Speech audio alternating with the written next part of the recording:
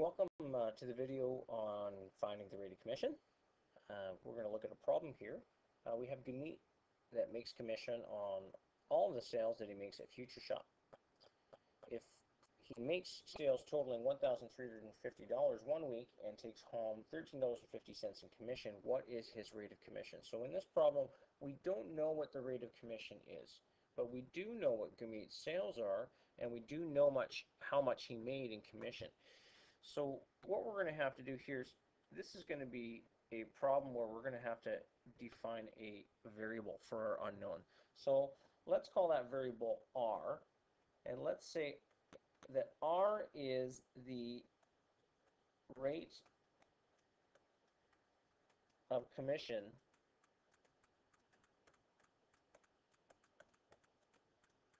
as a decimal number. And I'll talk a little bit about why I want to have that as a decimal number. When you're calculating commission, and we saw this in the video on calculating straight commission, you take the amount of sales, so let's say we take $13.50, and you multiply it by the decimal value of your rate of commission. So if we make R the rate of commission as a decimal number, then we can simply say that 1,350 times our R here is going to give us our commission. And if we go back to the problem here, we see our commission is $13.50. So this is in fact going to be equal to $13.50. Now, here we have multiplication. So we want to isolate that variable R. We want to solve for R, and in order to do that, we need to use inverse operations.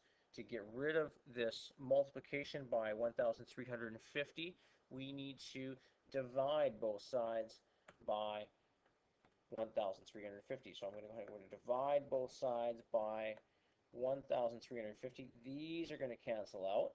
Over here, we're going to have 1,350, and we're going to wind up with an expression where R is all alone. R is going to be equal to $13.50 divided by $1,350.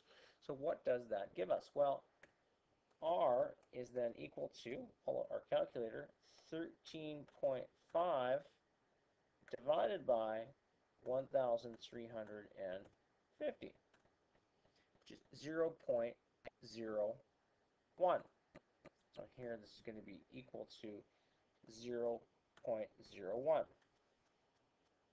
So what is our rate then? Well, this is the rate as a decimal number, but when we ask for a rate of commission, it's typically given as a percentage. So what is this as a percentage? This is 1% as a percentage. Why? 0.01 times 100 is 1. This is why the rate is 1%. And that is how you find the rate of commission when you have the sales and the amount of commission but not the rate.